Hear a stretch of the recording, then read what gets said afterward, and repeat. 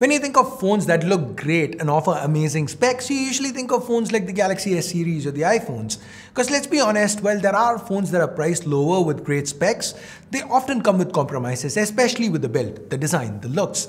And of course, then there are phones that are cheaper, that come with great looks, but the specs, let's not even go there. Now, this is what surprised me the most about this phone. The Motorola Edge 30 Fusion is a phone I've been using as my primary for about a week now. And well, how do I put this nicely?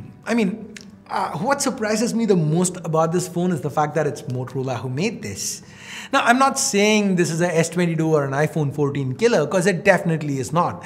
But the way it's put together, this beautiful build alongside the top-notch, almost flagship specs on the inside, at the price point that it's being offered at, it's fantastic. Now, looks and on-paper specs are in everything. If they were, we don't really need reviews, right?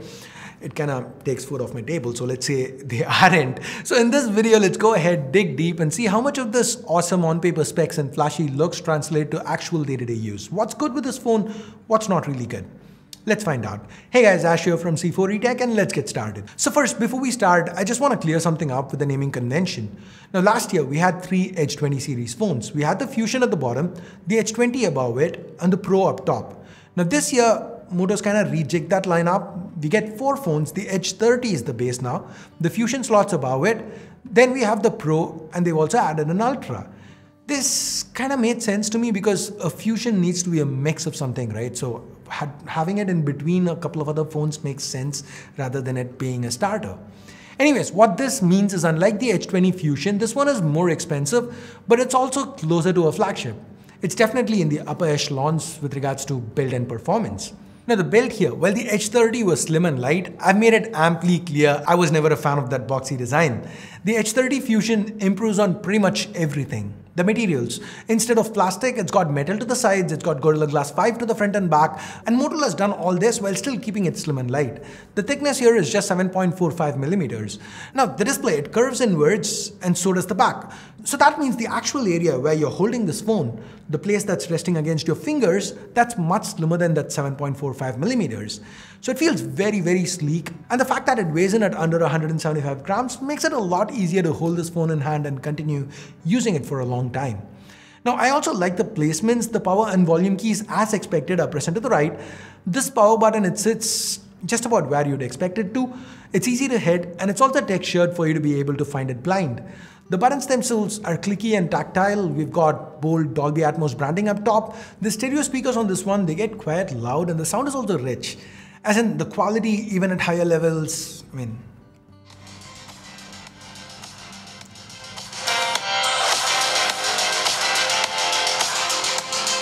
it's quite clean. There's nothing but the antenna bands to the left, and to the bottom we've got the primary speaker and microphone, followed by a USB 3.1 Type-C port and a SIM tray. And as I'm sure you'd notice, there's a rubber grommet here to help the Edge 30 Fusion attain a IP52 rating. So a few splashes here and there shouldn't make a difference. And Motorola continues to support a lot of 5G bands 13 here. And the call quality, cellular reception, I had no issues with it in my time with the Edge 30 Fusion. Now to the back, we've got a matte finish that helps keep fingerprints at bay.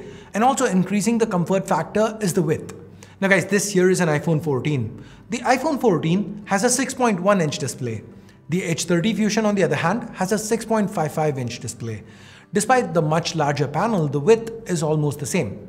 That said, this is a taller display, so reaching the opposite corner when you're using the phone single-handed, now that's gonna need some finger gymnastics, but it's manageable. Overall, I felt pretty comfortable holding and using this phone single-handed. Now, buried underneath this display is an optical fingerprint scanner that's pretty quick, accurate, and responsive. The other biometric option is face unlock via the 32-megapixel selfie camera that you find in this hole punch right up top. Now, despite the high megapixel count, the selfies themselves were pretty average. There's nothing particularly wrong with them. It gets the job done without really standing out in any way. Now, circling back to this display, this here is a 6.55-inch p-oled panel with a Full HD Plus resolution and 144Hz refresh rate. This display, it's a pleasure to use. The high refresh with capable hardware underneath makes day-to-day operations smooth AF. This panel is also pretty color accurate with a peak brightness of 1100 nits, so using it outdoors, no issues. This BT Dub is a 10-bit panel, there's HDR10 plus support. On the flip side, what it does lack is LTPO technology. By that I mean it can't drop down to 1 or even 10 Hz. Manually, you get to choose between 60 and 144Hz as refresh rate options. I would have personally liked to see an in-between, maybe 90 or even 120 would have been fine. But then if you set it to auto, the phone by itself switches between 48, 60, 90, 120 and 144Hz, depending on what's going on screen, what's the requirement. To be fair, I don't see the lack of LTPO being a major issue since the battery life pretty stellar. So the Edge 30 Fusion, it sports a 4400 mAh battery on the inside, and this easily lasted me through a day of moderate to heavy use. Even on days where I used the GPS heavily, was testing out the cameras and spent a lot of time watching videos. Now this is kind of what I would term as heavy use. Even on these kind of days, I managed to end up with 20 to 30% left in the tank, which is frankly quite impressive. Now, if you need a quick top-up, Motorola does include a 68-watt charger in the box. It can get you from 0 to 100 in about 40 minutes flat. I also like how Motorola hasn't gone for any proprietary technology with this charger. It's just the power delivery standard. So if you have one of those ultra-portable laptops that support 65-watt charging via Type-C, you could actually use this exact charger to charge it. Now moving on, great build, excellent display, strong battery life, all this would be for naught if the Fusion didn't have the hardware chops to back it up. Thankfully, Motorola has indeed delivered here in spades. At the center of it all is a Snapdragon 888 Plus SoC, Qualcomm's 2021 flagship chip, which keeps everything up and running smoothly. Now this chip, it's paired with 8 gigs of LPDDR5 RAM and 128 gigs of fast UFS 3.1 storage. And we've been seeing a lot of the 888 and the 888 Plus, so it's no surprise that this phone is capable of running pretty much anything thrown at it with ease. Now we have been seeing a lot of the 888 and the 888 Plus, so yay, we all know that this chip, it's developed a kind of bad rap with respect to heating and thermal throttling. Personally, I feel it's been blown way out of proportion. There is something there, I'm not saying no, but it's not as bad as some people would like you to believe. But if you have concerns, well, rest easy my friend. Despite the sleek form factor, Motorola has managed to keep the Edge 30 from overheating, even with sustained usage. A 15-minute CPU throttle test ended with the Fusion retaining 92% of its peak performance. Now, that's for the CPU. GPU wasn't as good. With the 3D Mark Wildlife Extreme stress test, we ended up with a stability score of 68% after 20 continuous loops. It's not the best result we've seen, but at the same time, it's far from the worst we've seen. It's actually pretty good for a phone that has sleek AF as a USP. Now, from a thermal perspective, at no point did the Edge 30 Fusion get uncomfortably hot. Sure, it gets warm when you push it constantly, but never to that point where it felt hot and I felt uncomfortable using it.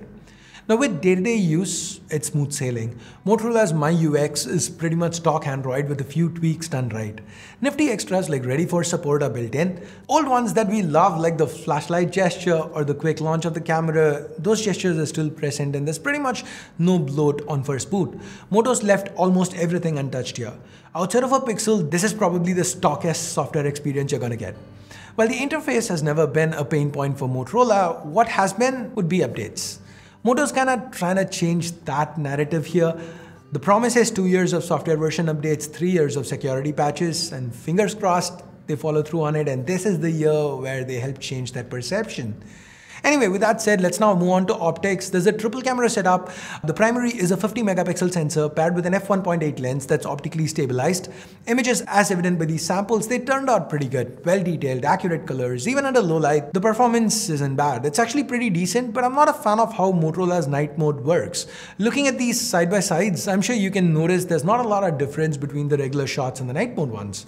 Typically, with phones these days, we see a day and night difference here, no pun intended. But with the Edge 30 Fusion, I feel Moto's leaving a lot of performance on the table. Low light performance, which isn't bad to begin with, if they can improve that night mode, they should be able to get even more out of this hardware. For video, we can shoot at up to 8K at 30 FPS or 4K at 60, which is my preferred resolution frame rate combo, what I tested a lot, and the footage, pretty stable, excellent detail, great colors, solid dynamic range. The secondary camera is a 13 megapixel ultra wide with a 120-degree field of view. The colors are reasonably matched with the primary, and it was fine. This has autofocus, also doubles for macros. The third sensor is a 2 megapixel depth, and here's where the cost cutting, this not being a proper flagship, really comes into play. So there's not really much to talk about with respect to the sensor. What we do have a lot to talk about is the pricing. Well, the Edge 30 Fusion is officially priced at $42,999 but has an initial launch price of $39,999. Now guys, what makes this phone really awesome? Because it's not very unusual to see a spec-heavy phone priced so aggressively, but it is very, very unusual to see a phone like this, which doesn't at every point make you wish or make you regret not paying more and getting something more expensive. Well, yes, there are things this phone doesn't have. For example, compared to a proper flagship, it doesn't have the latest Snapdragon 8 or 8 Plus Gen 1. It doesn't have an IP68 rating. It doesn't have wireless charging or even a telephoto camera for that matter. But those kind of feel superfluous, like a luxury. The basics, what's required, what makes you feel like you have a good solid phone in hand. It has all that. Good optics, check. Great battery life, check. A fast charger included in the box, check. Solid performance with the 888 Plus, excellent high refresh display, and a build that feels just as premium as phones priced much, much higher. Check and check again. And that, in my humble opinion, makes the Edge 30 Fusion an easy recommend, especially if you're someone who likes sleek phones. Now, with sleek phones, there are a lot of caveats that come along with it, that come along with buying a sleek phone, and Motorola somehow sidestepped all that. So whether you want a high-performance sleek phone or just great bang for your buck, Motorola seems to have nailed it with the Edge 30 Fusion. And that's my take on this phone. So what do you guys think about the Edge 30 Fusion? Do you see yourself getting one if you're in the market to pick up a phone in this price segment? If not, what do you think is better than this? Let me know your thoughts in the comments below. Also, while you're down there, thumbs up, thumbs down based on whatever you felt about this video. Subscribe, turn on notifications, hit that bell icon if you haven't yet. And thanks for your time. Thanks for watching. Until next time, my name's Ash. You've been watching C4E Tech, and I'm signing off for now. You guys have a great day. Bye-bye.